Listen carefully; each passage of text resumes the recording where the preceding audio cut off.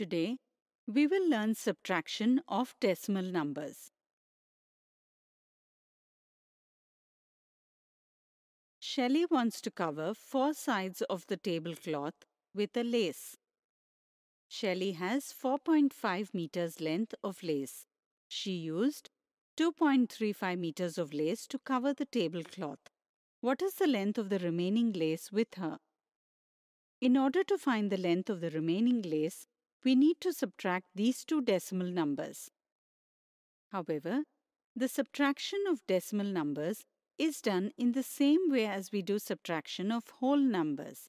But while subtracting decimal numbers, it is necessary to take care of a few things related to the subtraction of these numbers. In this video, let us learn an interesting way to perform the subtraction of decimal numbers. We need to find what will be the value when 2.35 is subtracted from 4.50. So, let's solve it. We already know that any decimal number has a whole part to the left side of the decimal point and a part of the whole to the right side of the decimal point.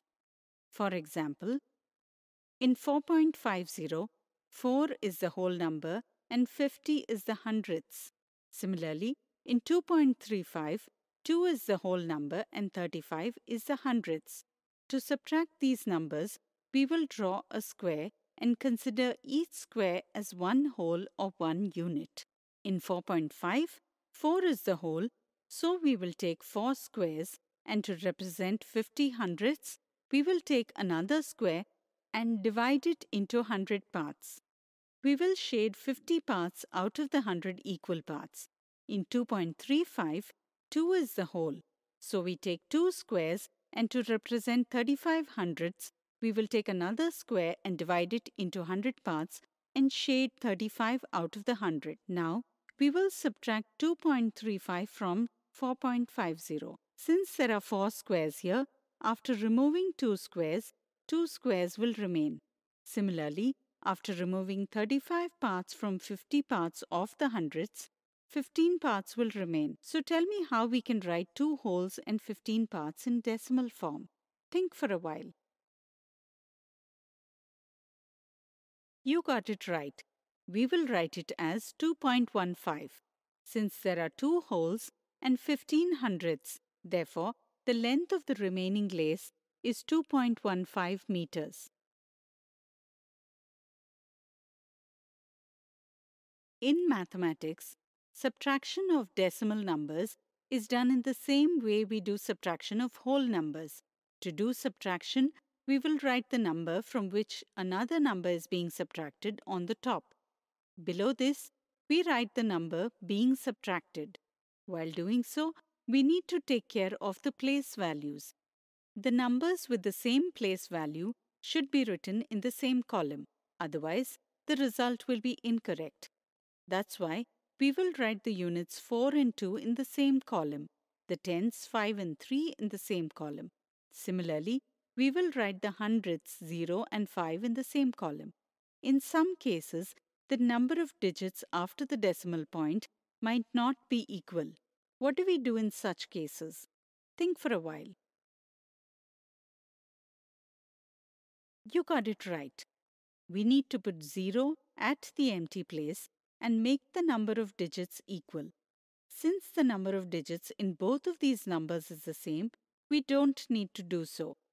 As we have arranged the numbers one below the other, now we can subtract these numbers. You might have remembered that we move from right to left while doing subtraction.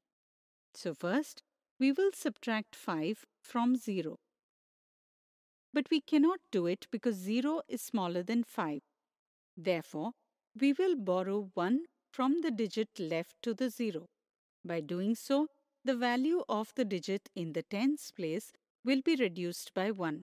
That means it will be reduced to 4 from 5. Since the value at the tens place is 10 times the value at the hundredths place, therefore, if we borrow 1 from the tens place, then the value at the hundredths place will be 10. In brief, 1/10 will be equal to 10 hundredths. Now, in the hundredths place, there are 10 and 0. The total will be 10 plus 0 is equal to 10. Now, we can subtract 5 from 10. So the result in the hundredths place will be 5. Similarly, we can do the subtraction of digits at the 10th place. Subtracting 3 from 4, the result in the tens place will be 1. We will write the decimal point as it is.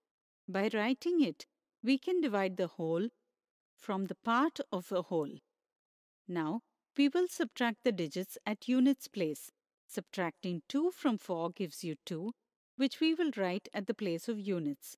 So in this way, we have subtracted 2.35 from 4.50 and got 2.15.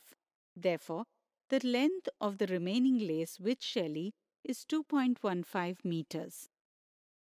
So can you do the subtraction on decimal numbers now? Try and solve this problem. A milkman has 23.250 liters of milk. Out of this, he could sell 19.750 liters of milk. So find out the remaining amount of milk. If you get 3.5 liters as your answer, then congratulations, because you have learned the subtraction of decimal numbers properly. Today, we have learned subtraction of decimal numbers. In the next video, we will see some more examples related to decimal numbers.